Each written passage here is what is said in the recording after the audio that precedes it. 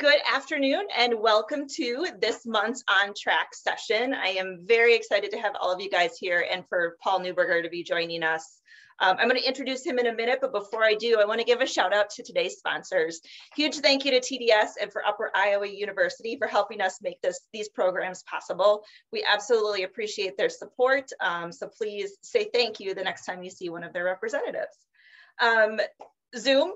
For me, it's been a couple weeks probably since I've done a Zoom. So just a reminder that we would ask you guys to keep yourselves on mute during the presentation to cut out that background noise. And that means you do want that red slash through your microphone, but we would love to see your smiling faces. So please feel free to turn your camera on if you are able. It helps us make sure that we know you guys are out there and not just talking to those black screens. So, in a second here, I'm going to turn it over to Paul, but I would like to introduce him first.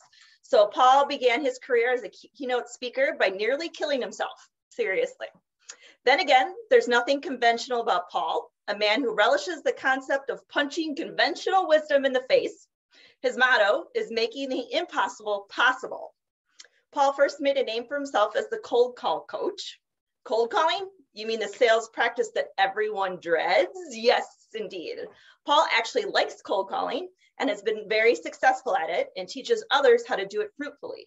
His book, The Secrets to Cold Call Success, is an amazing Amazon bestseller. And that's actually how I was introduced to Paul several years ago before I was with the chamber. I had the opportunity to bring him in to teach some of our sales reps cold calling, and his presentation all these years has stuck with me. So I'm super happy and excited to turn this over to him. Well, I appreciate that, Kristen. Hi, everybody. I'm going to get my PowerPoint presentation up here, and we'll make sure that we are all set and ready to go. But yeah, it is a blessing to be here this afternoon, and I certainly appreciate that warm welcome. And part of the reason that I'm pretty gosh darn excited to be having this conversation with everybody is we're going to be talking about something that is near and dear to my heart and probably yours as well when we look at the world of sales. One of the things that Kristen was just talking about is my affinity for cold calling. Yes, I'm certifiable. I think my parents dropped me on my head a lot when I was a kid, but I love cold calling. And part of the reason that I love it is two reasons. One, when somebody says something can't be done or is dead, it just makes me want to do it that much more. And number two, I'm drawn to things that are hard. If it was easy, everybody would do it. And I think one of the things that we've done in my organization is we've solved cold calling once and for all. But I would say that's half the battle of making a sale, maybe a little bit more than half, because, getting that dedicated time is one of the things that a lot of people struggle with. And it's, you hear those two famous words in the world of sales a lot: if only. If only I could get in front of this person, they'd buy right away. If only this person would give me 30 seconds, I know they would see the value in our product or services. And I think the cold calling, for the most part, is the answer to the if only, but still, you're close to the pin. You still got to tap it in. And one of the things that I have found is few people, in my humble opinion, I mean, no disrespect to anybody on this call here today, but few people run a very good first meeting. I mean, how many times has that happened to you or your organization? Well, wait a minute. I was getting all the right buying signals. Now she's ghosting me. Oh, wait a minute. The guy said all the right stuff. Now he's not returning my phone calls or emails. I mean, it's not you. It's what you're dealing with. And one of the things that I believe, too, is there is a deep undercurrent with respect to human psychology that's playing against you. Pretty much everything we've been taught about sales meetings, in my humble opinion, is wrong, because it doesn't tap into best practices in human psychology. So one of the things that I did, and again, at the end of the day, I'm nothing special. This is just me sharing my ideas with you. But not only do myself and my clients get in front of a lot of people thanks to cold calling and outreach and prospecting, but I think we do a nice job of monetizing those opportunities quickly because we do meetings differently. And I call this excellence in business acumen, how to run a world-class initial meeting. And I think this is good, not just generally speaking, but in this age of virtual everything. Gosh, it's hard to run an initial meeting under ideal circumstances in person. It's almost 10 times as hard to do it virtually when, gosh, you got the guinea pigs right over there. My kid just so happens to come down in the basement. There's all these distractions. I'm wearing my pajama pants, so I'm not really into the conversation. There's a lot of things that could go wrong. If you don't connect with them at a deep emotive level quickly, everything that you try to do is going to be for naught. So that's one of the things that I want to talk about here today, creating the framework of a productive initial meeting psychologically, so you can connect with this person at a deep emotive level. So I guess this is just the established credibility slide, I guess, for lack of a better term.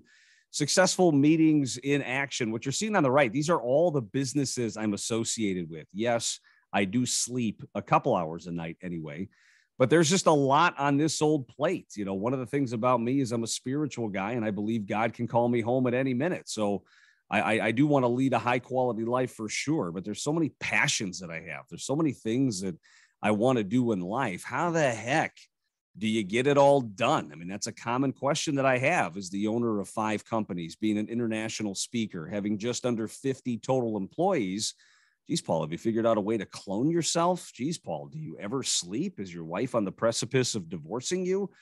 No, but I don't blame people for asking those questions, because it defies conventional wisdom how you can do it all with that much on your plate. Now, I'm not going to say that this is easy. That's not true, but you really need to focus on quality over quantity when you got so much going on, because you rarely have the chance for a do-over.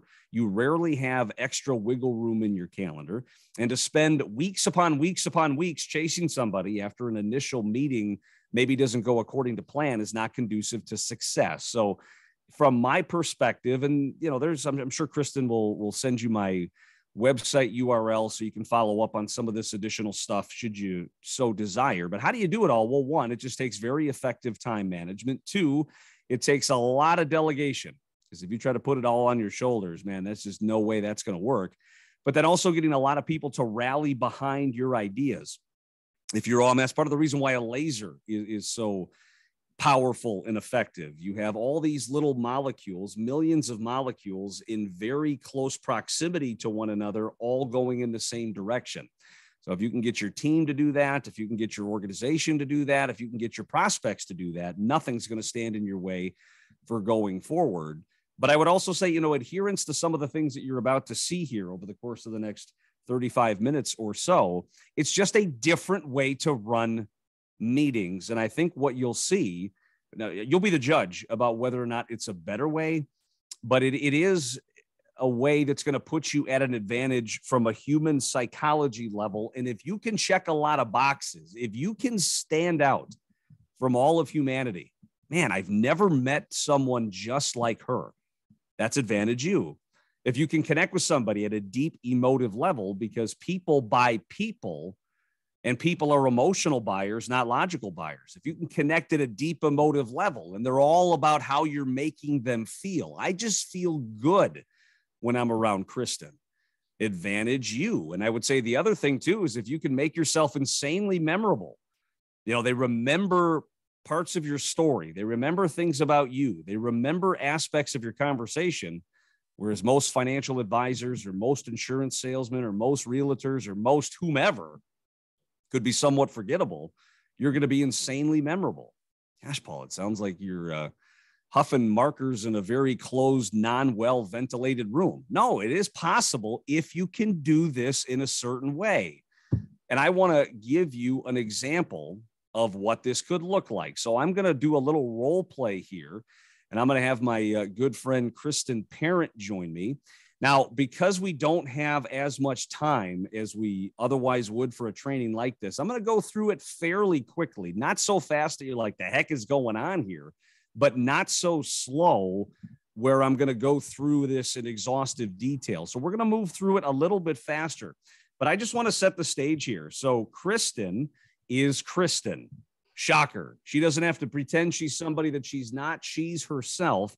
And she works for this wonderful organization called the Middleton Chamber.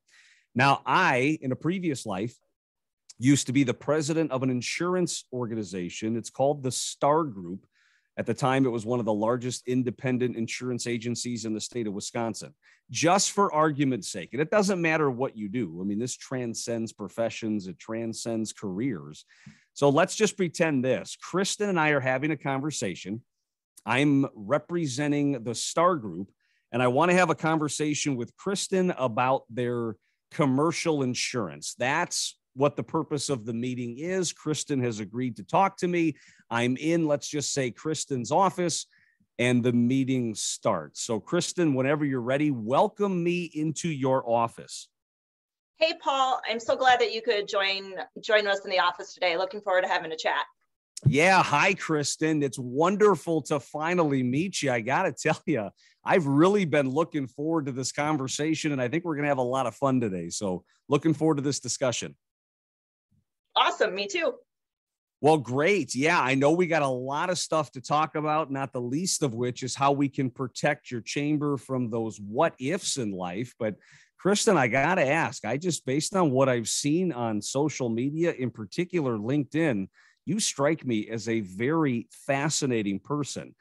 I got to ask, of all the things that you could be doing, why are you involved with the Middleton Chamber? What is it about this career that you just get so gosh darn passionate about? Wow, Paul. I love connecting people. I love helping business owners grow their business.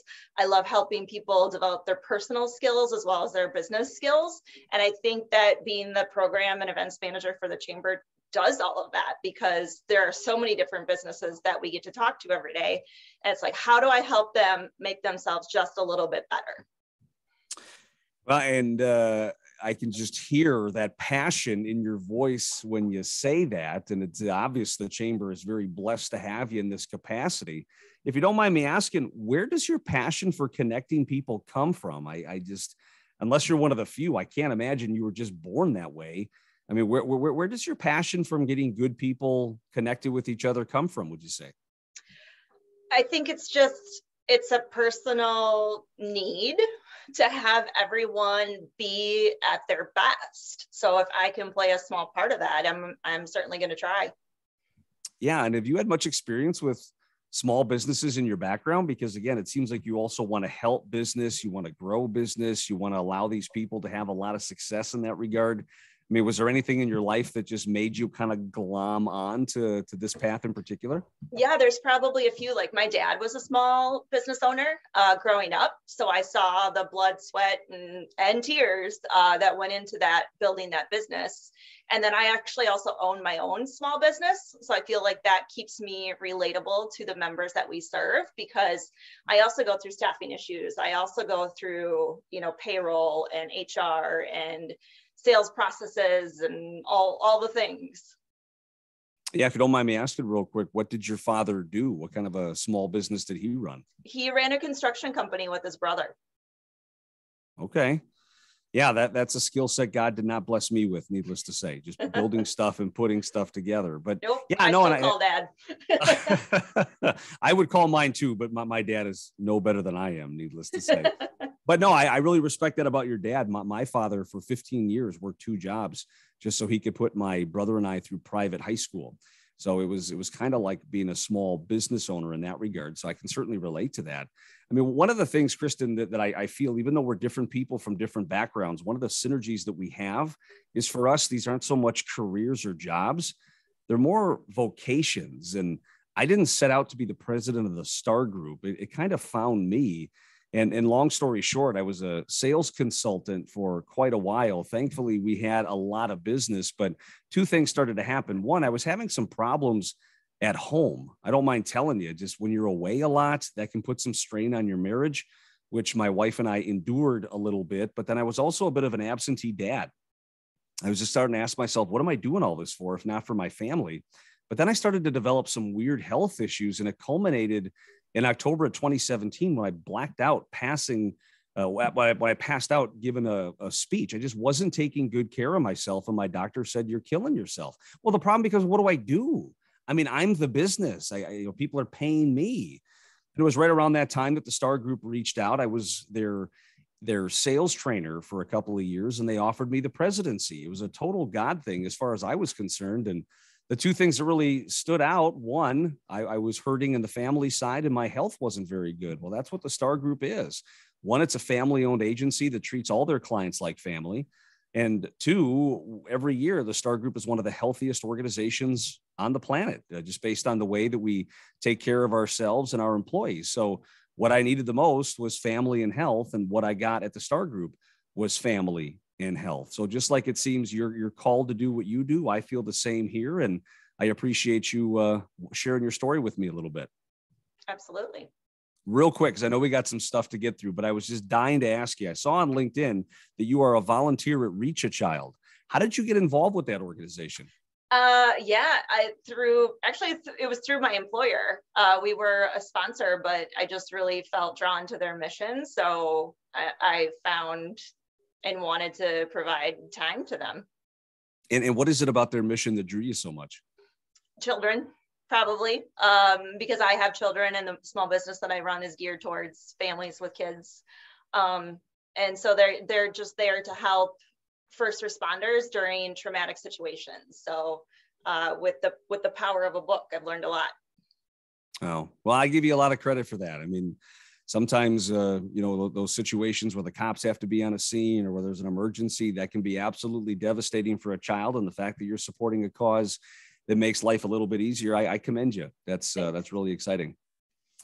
Well, I tell you what, Kristen, boy, you and I could probably continue this conversation forever. You're a great conversationalist. I think we have a lot in common. And in fact, I think we should probably schedule maybe a separate follow-up. I've got some additional questions about your nonprofit, but I certainly want to be a good steward of your time. So what do you say we get down to brass tacks and talk a little insurance? Let's do it.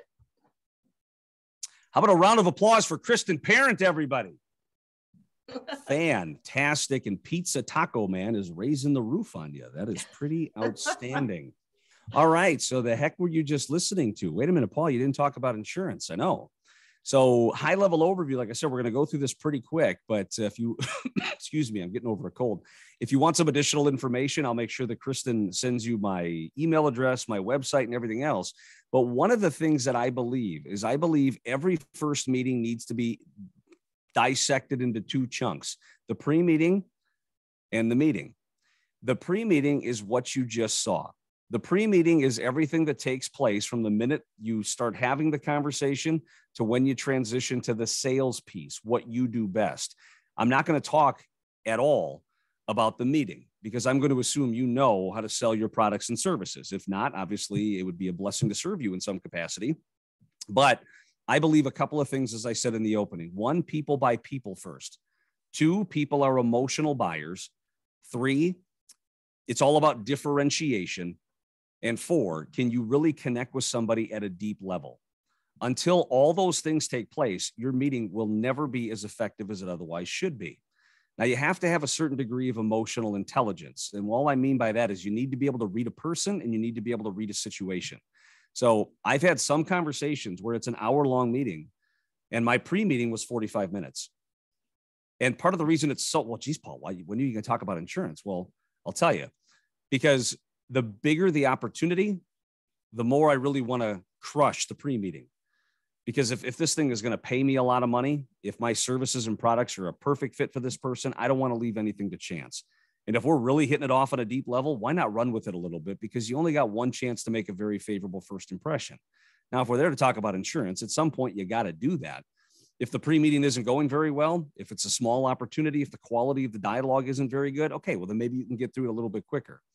But most people sit down and say something like, Kristen, thank you for taking the time. I really appreciate it.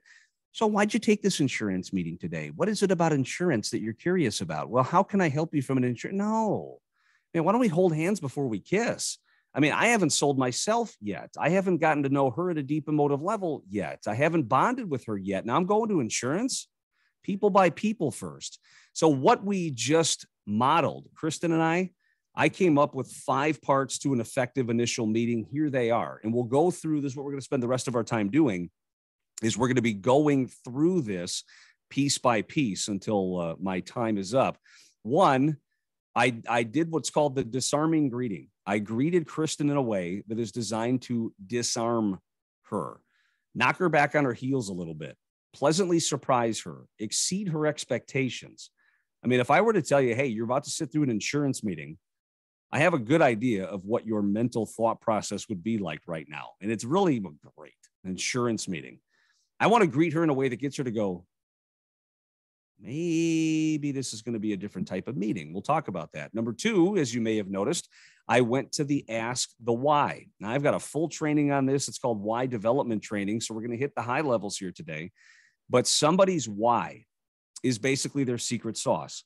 And you hear this a lot. Simon Sinek made this really popular several years ago about his teachings with respect to why. Your why is your story. Your why is your differentiator. Your why separates you from all of humanity. And if you can tell it in a powerful way, it also hits people at an emotive level. With all that being said, doesn't it make sense to try to know a prospect's secret sauce as quickly as possible? I would say most assuredly. And you can kind of hear it. Again, I told Kristen we were going to do a role play. I didn't tell her what we were going to be talking about, as God is my witness. So one of the things, if you go back and listen to the recording, Kristen had said kind of like, well, gosh, Paul, when I asked that question, because they're not prepared for that. I didn't think I'd be answering that, but she dove right in. After that, we then proceed to personal reciprocity. Personal, meaning I'm going to tell her my personal story, and reciprocity, I'm going to reciprocate. Kristen told me something powerful, something personal, and I'm going to reciprocate by doing the same. And there's a number of different things that are pluses for doing that. And that was when I told her my personal story about becoming the president of the STAR group. When that's done, and again, I went through this fairly quickly just for training purposes, but when that was done, you'll notice that I asked her some questions about reach a child. That's what we call rapport building.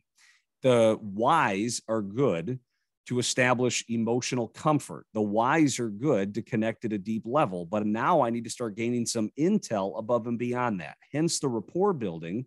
And then lastly, again, as much as it's wonderful to connect with Kristen, to get to know her, to forge this deep emotional bond, that don't pay the bills as good as it is.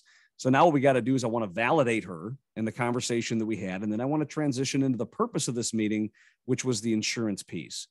So what you saw as we acted that out are all 5 parts seamlessly strewn together. So what I want to do is I want to walk through each of these parts, tell you a little bit about why I do it, why it taps into somebody at a deep emotive level, why it helps from a psychological perspective. And then Kristen is going to be my trusty question screener. So if there are any questions, let her know. Otherwise, feel free to save them to the end, but most people don't want to hear me drone on and on and on and on and on. So we'll break it up a little bit. So what I'm not going to do from a time perspective, otherwise I would definitely do this, is these are the 3 questions that I ask in all of these workshops that I do. I'll put them up here this one time, and maybe when I go through them, I'll put them up to remind you. But I would just ask yourself these questions. Maybe you didn't even notice what was going on. So maybe it's kind of hard to answer that. But now kind of in retrospect, now that I'm telling you, well, this is what I did, and this is a little bit about why I did that, I would just challenge you to ask yourself these questions. Question 1, how did you feel when I did that? I mean, Kristen kind of came on, Paul, hey, welcome. Thanks for being here. And I can, Kristen, hi, how are you? Boy, I've been looking forward to this. That disarming greeting. Did you feel a certain way when I did that? Question number 2, how is that similar or dissimilar to your current style? Do you greet people in a similar fashion or not? Do you try to exceed their expectation from the get-go or not? It's interesting. I work with a very large financial services organization. I work with several of their advisors, and it just so happened yesterday we were talking about this, and one of the guys says, man, that goes against every training I've ever been taught. I said, well, what do you mean? He said, well, we've been taught to be cool, calm, collected, reserved, confident, like a quiet confidence. Kristen, hello. Thank you for being here. I look forward to talking to you about this. People won't remember what you said, but they'll never forget how you made them feel when you said it. Your job is to give them an emotional experience every interaction that you have with somebody. And having a quiet, calm, you don't got to be a raving maniac bouncing off the walls, but having a quiet confidence that's very subdued, I don't think gives them an emotional feeling. So how similar or dissimilar is that to what you do? And then lastly, what aspects of what I did, if any, could you implement on your end? These are the standard 3 questions that I'm going to put on the screen for each part. We don't have time to go through it necessarily, but I would just say, ask yourself those questions. Now that I'm forcing you to, now that I'm asking you to go back, now that I'm asking you to really get granular with this process. Speaking of which, let's talk about that disarming greeting a little bit more. Paul, it's so quick. Paul, it's just a greeting. Paul, I'm just saying hello. Get a life. Did you know that the human attention span is 4.2 seconds? Did you know that the attention span of a goldfish is 6.3? Humans have a shorter attention span than a goldfish. So if you don't get off to a hot start, if you don't make a favorable first impression right away, now you face an uphill battle. Not only that, I don't want to add pressure to you, but you only have one chance to make a favorable first impression. Your greeting is usually that chance. If you don't take your greeting seriously, why should your prospect take you seriously? I really mean that. So a couple of quick things on the disarming greeting. It sets the stage. It's all about foreshadowing. An insurance meeting sounds about as fun as a freaking root canal. Yeah, probably if done the traditional way, but here comes an energetic, passionate person who says, I've been looking forward to this conversation for a long time. We're going to have a lot of fun. Very excited to talk to you. Really? Who's ever very excited about anything when it comes to insurance? As I said, you only have a couple of seconds to make a favorable first impression. Why waste it? Why? Well, I'm told I have to have quiet confidence. Well, while you have your quiet confidence, I'm going to sit there in quiet because I'm confident this was a bad decision. If you're not excited, why should I be? If you weren't looking forward to talking to me, why should I be? If you can't get passionate, why should I be? People are emotional buyers. How many of you, you don't have to raise your hand. How many of you wake up out of bed every morning feeling like $1 million? How many of you feel blessed beyond measure every single day? How many of you you feel like you got this world licked and everything is peaches and rainbows and gumdrops? I sure as heck don't. This world has a great job of beating the crap out of us, beating the snot out of us. We have stresses. Maybe we're hurting financially. Maybe we're hurting relationally. Maybe we're hurting spiritually. Maybe we take 2 seconds on social media and we say, everybody's having a good life but me. If for 5 seconds I can make you feel like you're the center of the universe, wouldn't you find that of value? Why do you go to Paul? Is he the smartest guy in the world? No. Is he the kindest guy in the world? No. Why do you go to Paul? Because I like how I feel when I'm around Paul. Could you imagine if all of your clients said the same thing? And a disarming greeting is a certain way to do that. Plus, that it can increase the intimacy of your connection. I'm looking you directly in the eye. Maybe I have my hand on your shoulder when I'm shaking your hand. Maybe I'm cupping both of your hands in mine. Maybe just the tone of my voice and the cadence makes you feel there's no place in the world I'd rather be than with you right here, right now. It increases the intimacy and the emotional impact of that initial conversation. So again, I know we're successful people. I know we're people that are used to running meetings, but you really got to pay attention to your gathering or to your greeting. And I'm shocked at how very few people do. Let's get through one more. And then if there's any questions, I'll pause. And my trusted associate, Kristen Parent, is going to let me know if there's any questions. One of the things that you'll notice, now the greeting, what's spectacular about the greeting? Nothing. Everybody greets somebody at the start of the meeting. Now, it's not so much the what, it's the how, and a little bit about the why behind it. But what you may have noticed that was pretty different pretty quick is after Kristen welcomed me in, after we exchanged that the pleasant greetings, after I kind of set the stage emotionally, what did I do? I went right into the why. The heck does that have to do about anything? We're here to talk about insurance. We're here to talk about the Middleton Chamber. I'm here to sell myself to some degree. What am I doing? Asking Kristen about her why. Have you ever been asked that within 10 seconds of sitting down with somebody, especially somebody who's trying to sell to you? Hey, Kristen. Hey, so-and-so. Hey, Taco Pizza Man. Why do you do what you do? Nobody asked that. And that's why most initial meetings aren't as productive as they could have been. Again, the same questions. Feel free to answer these questions in your head. How did you feel when I did that? I have to imagine you noticed that. That's a little weird. Do you do anything similar or dissimilar to that? And now that you've kind of experienced it and heard Kristen kind of give her response, what aspects, if any, could you implement on your side? So let's start unpacking that a little bit. Why ask the why? especially so early in the conversation. I've got a couple of thoughts about that. One, people love to talk about themselves. And you'll hear, this is nothing new. You'll hear this from other trainers. You'll hear this in other training formats as well. Just get that person talking. I just think they go about it in kind of the wrong way. How about them Packers? Fine. Because people aren't stupid. I know what you're trying to do. Oh, that's a nice bass you have on your wall there. You fish, eh? Yeah. I know what you're trying to do here. I mean, you don't try to necessarily find common ground right away, because I don't know if I like you yet. And that's one of the things that I think people are trying to ascertain. Is this person trustworthy? Do I like this person? I'm not just going to start talking about sea bass and whatever else right off the bat. So, or you'll have somebody talk about, well, why'd you take this meeting today? Because I need insurance. Move on. One of the things that I really find that works is getting them, if you get somebody to talk about something that they're passionate about, you find bass, Packers, whatever. But people are usually where they are for a reason, and there's usually a pretty powerful story behind it that people are very excited to start talking about.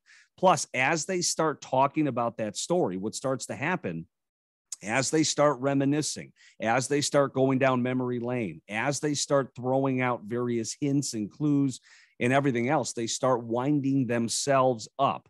And if you were listening to anything that Kristen said, you could hear the passion in her voice. You could hear the anecdotes that she was giving. You could hear the people that she was talking about that led her here to this time and place.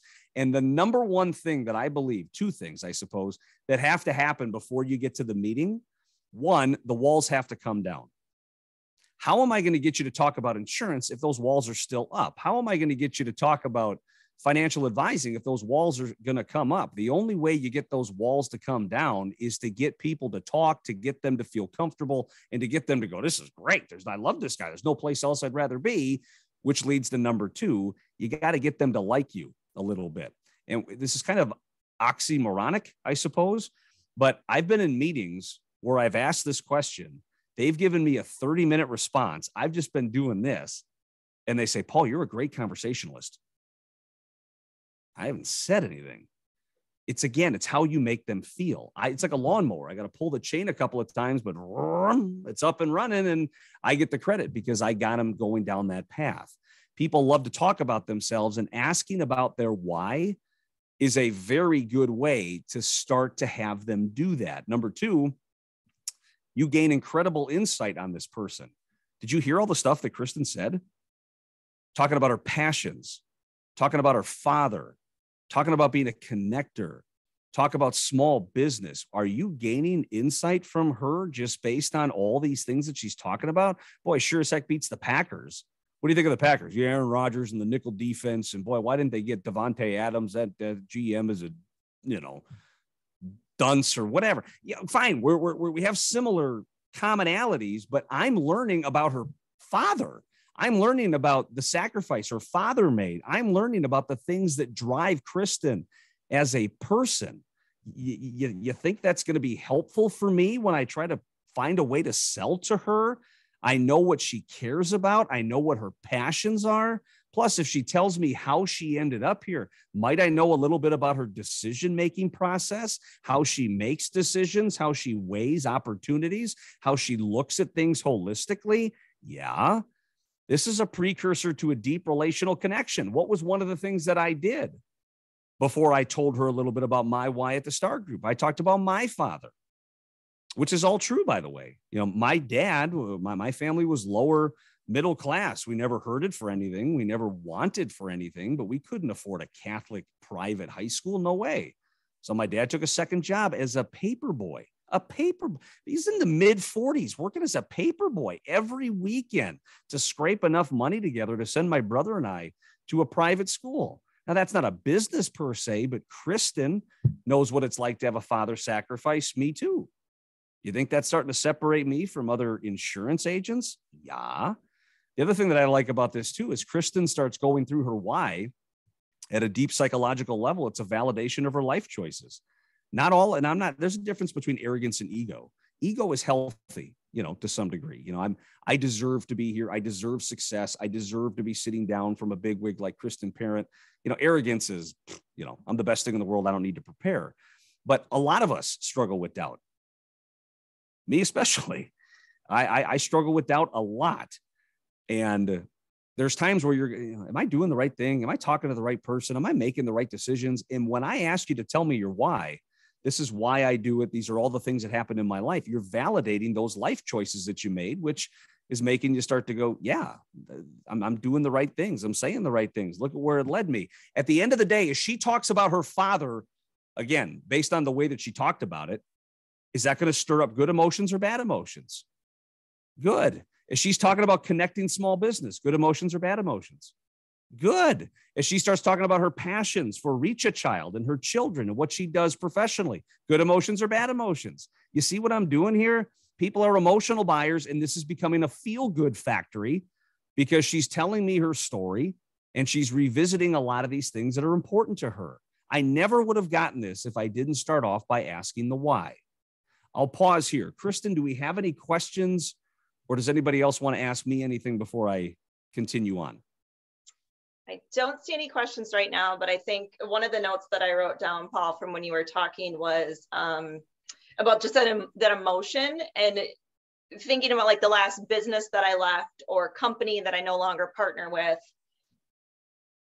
I left, it's because of how they made me feel, right? So I think that's reinforced as what you're saying, is that people buy emotion and how you make them feel.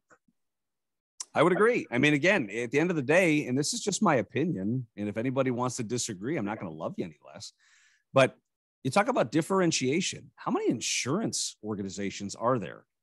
A ton. How many insurance salespeople are there? A ton. But my only question now, and Kristen is kind of validating that, but when we're done, if we turned it around to Kristen and said, Kristen, how did you feel at the end of that meeting? I guarantee you she's never been a part of an insurance meeting like that. And we're finding all these commonalities. You're passionate about small business. Me too.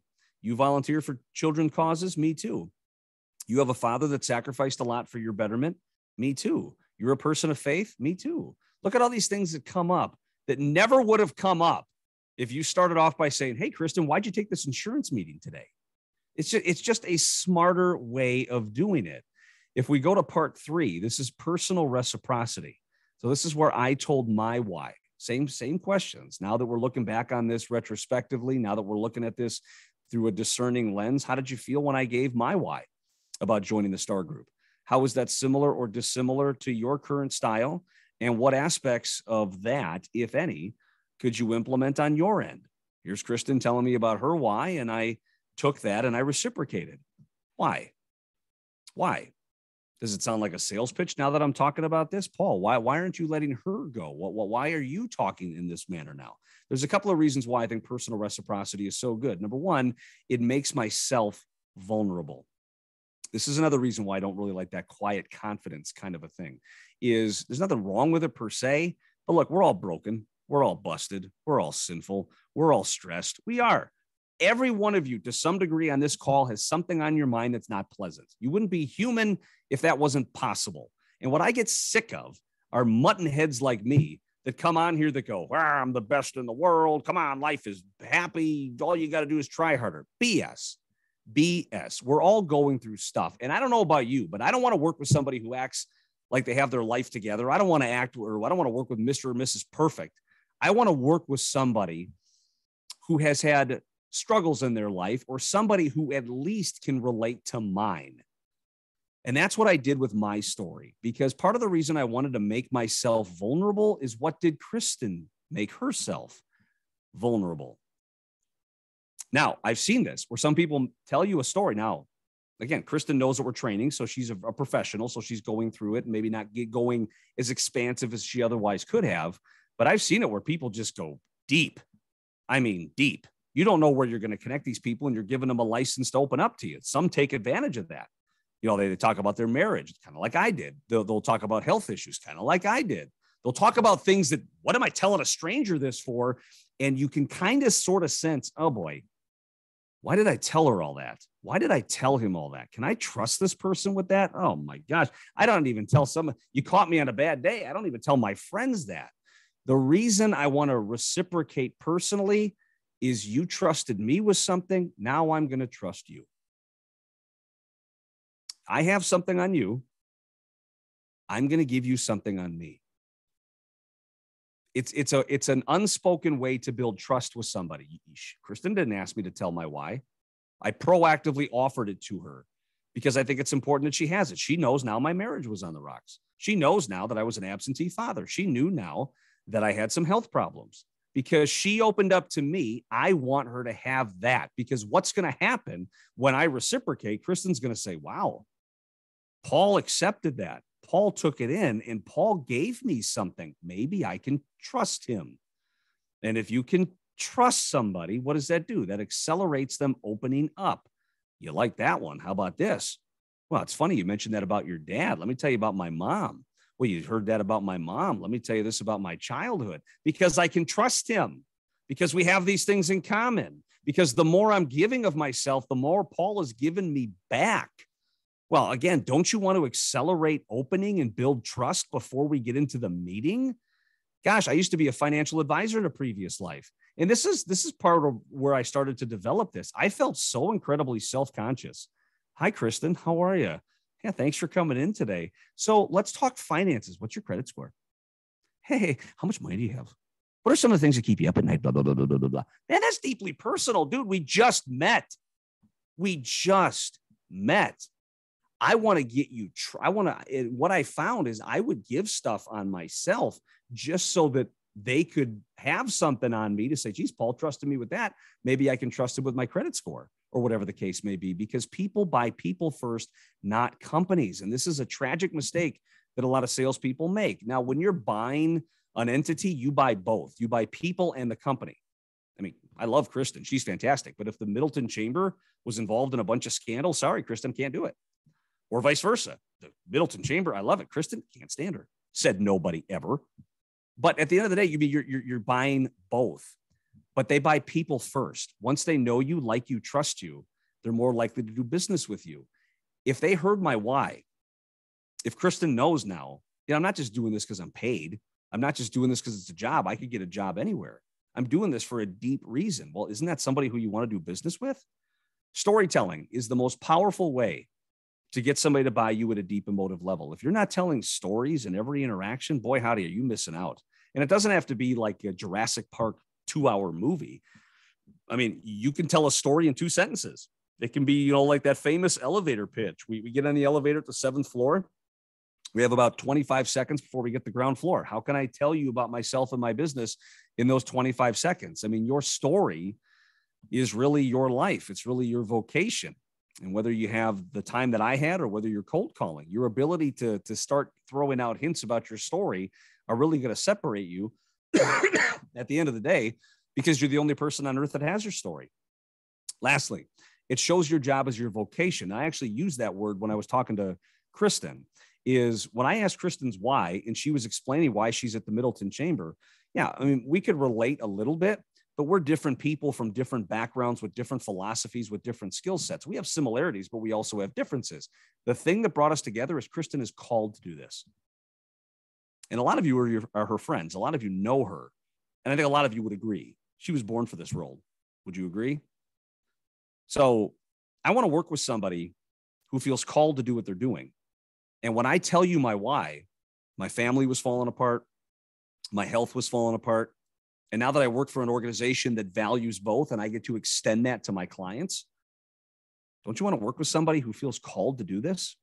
Your why enables that to happen.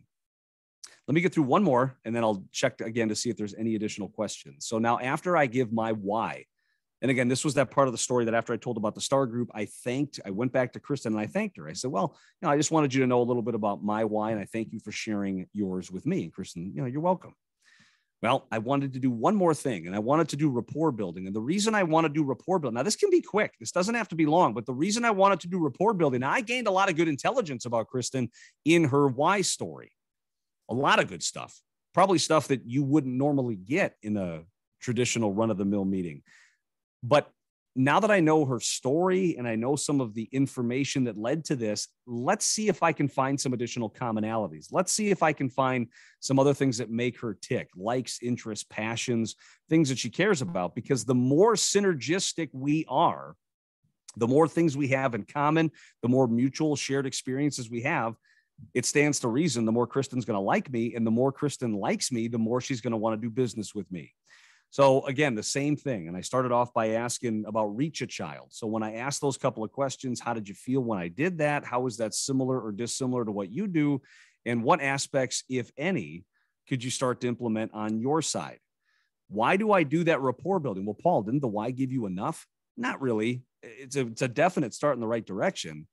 But again, one of the things that you'll notice is I started that section off by, hey, I know we got some insurance stuff to talk about, but boy, I've been dying to ask you. Now, do you have to say those exact words? No. But I want to make Kristen feel special. That's that word again, feel. I've been dying to ask you. It's not like an off-the-cuff question. I thought about this in advance. It was important to me. And I've really been looking forward to asking you this question for a while. You have? Is that not flattering to some degree? Even if it's a simple question. Kristen, before we get into insurance, I've been dying to ask you something. It's flattering. I'm making her feel a certain way. It shows that I'm interested in what she has to say. I already mentioned the flattery piece. One of the things that this does too is some meetings go sideways quickly because you lose control.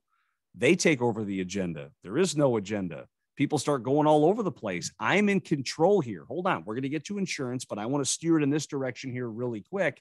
And again, it allows me to get some world-class intelligence. Why do you think there's so many intelligence agencies in the federal government?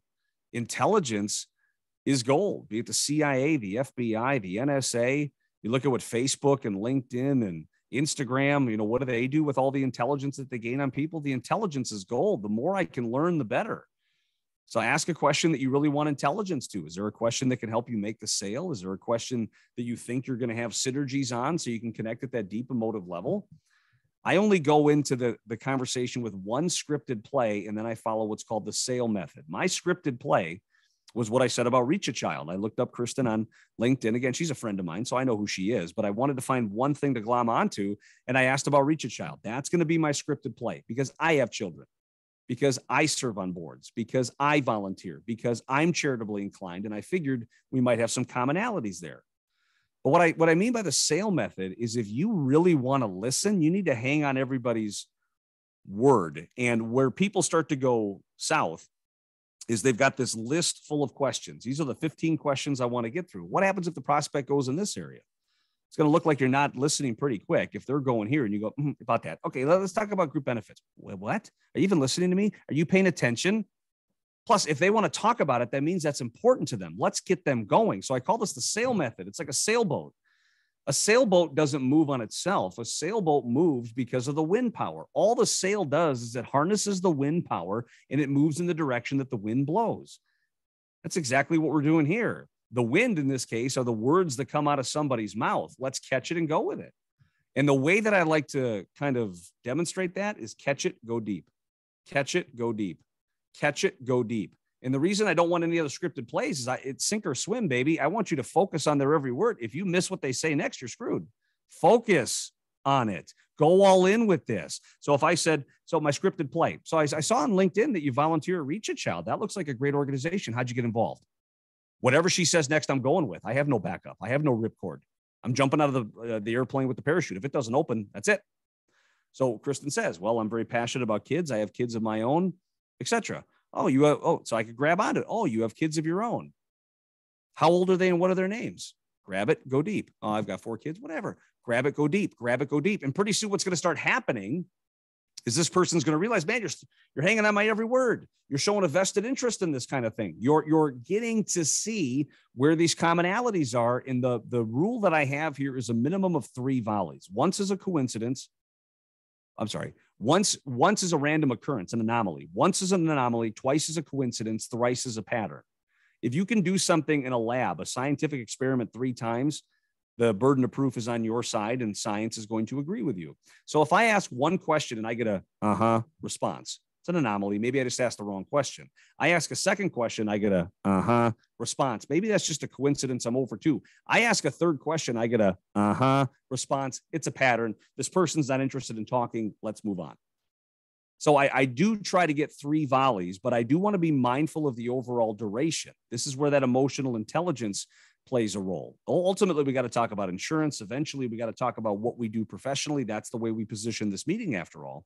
But if you can find ways to get common ground, if you can find ways to build rapport, if you can find ways to get them to gain, to disseminate some of that intelligence, it's going to be advantage you.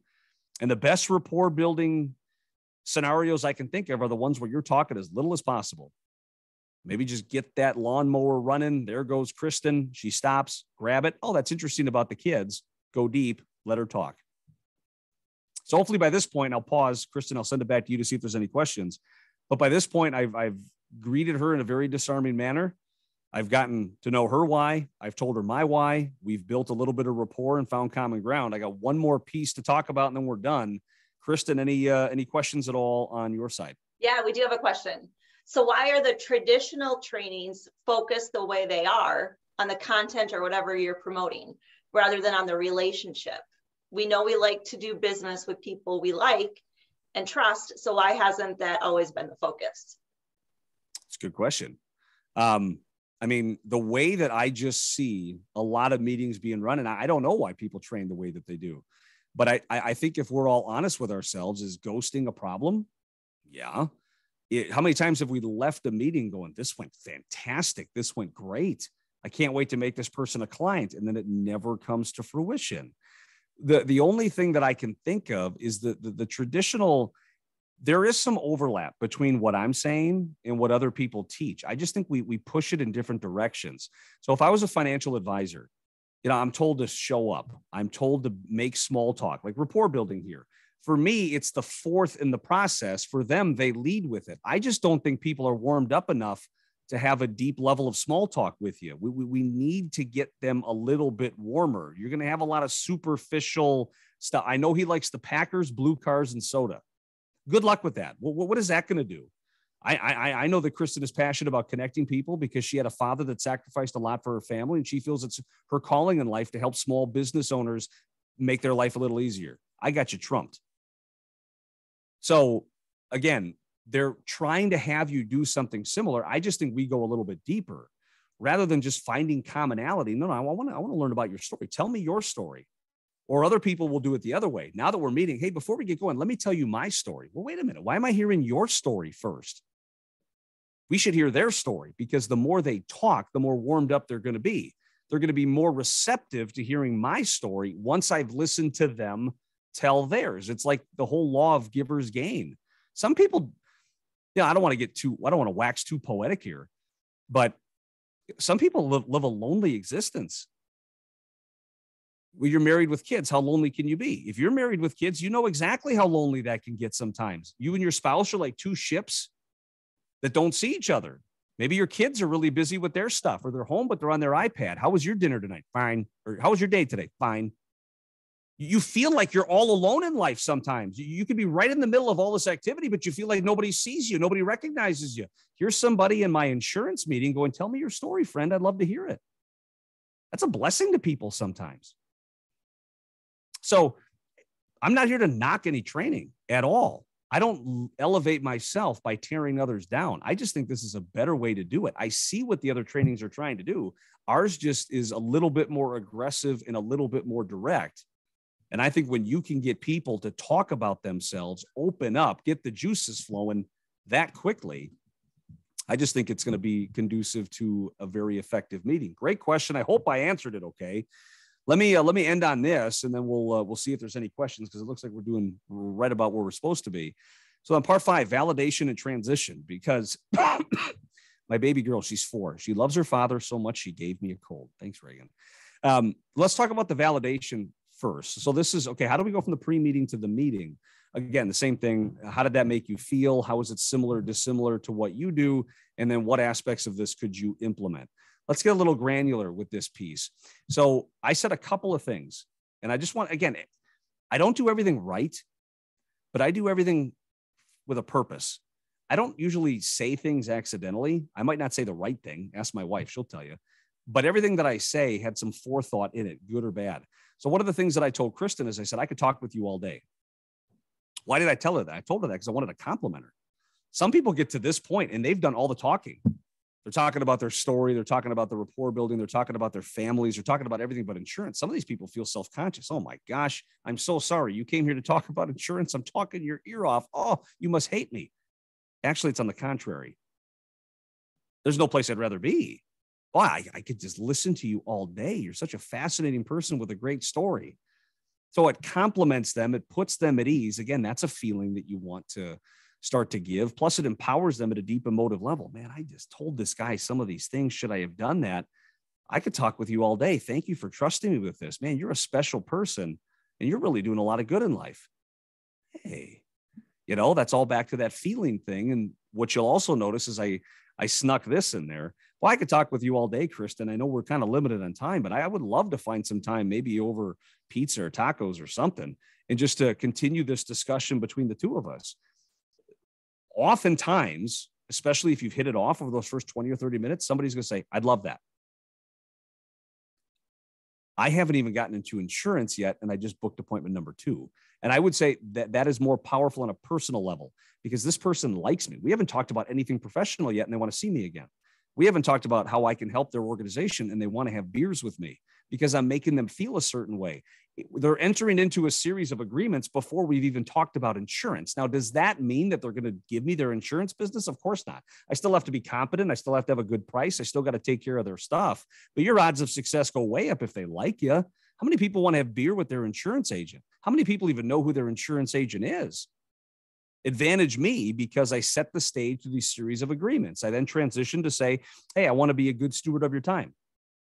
Now, if my team was listening, they'd be rolling their eyes because I mean it when I say it, but that's kind of like my go-to phrase. I want to be a good steward of your time. I value your most precious commodity. Your most precious commodity is time, and I want to be a good steward of it. And then I ended by saying, let's get down to brass tacks. Again, that's just a Paulism, I suppose. It ensures that we don't lose focus. It ensures that we're really going to talk about the things that we said we're going to talk about. And it's informal and non-threatening. Brass tacks. I mean, people haven't said that since the Harry Truman administration. So it shows I don't take myself too seriously. It's very informal. And I'm not saying, let me see those insurance deck pages. No, I'm just saying, hey, let's get down to brass tacks. I'm steering the ship and I'm moving this toward a successful conclusion. So speaking of which, as we get ready to conclude, and I've got a little bit of time to stay on and answer any questions that you might have, as Kristen so generously pointed out in her very flattering opening, I do have a book. It's called The Secrets of Cold Call Success. If you send me an email, just so I have your email address, I'm going to randomly pick 3 winners. It's entirely up to you. If you want to do it, no pressure. I'm not going to love you any less if you don't want to. But if you'd like a complimentary copy of the book, send me an email and I'm going to draw 3 winners by the close of business day tomorrow, just to give you a little bit of extra time in case you get busy and you forget to do that. But in the meantime, it's been a blessing to talk to you. This is one of my most favorite topics to discuss.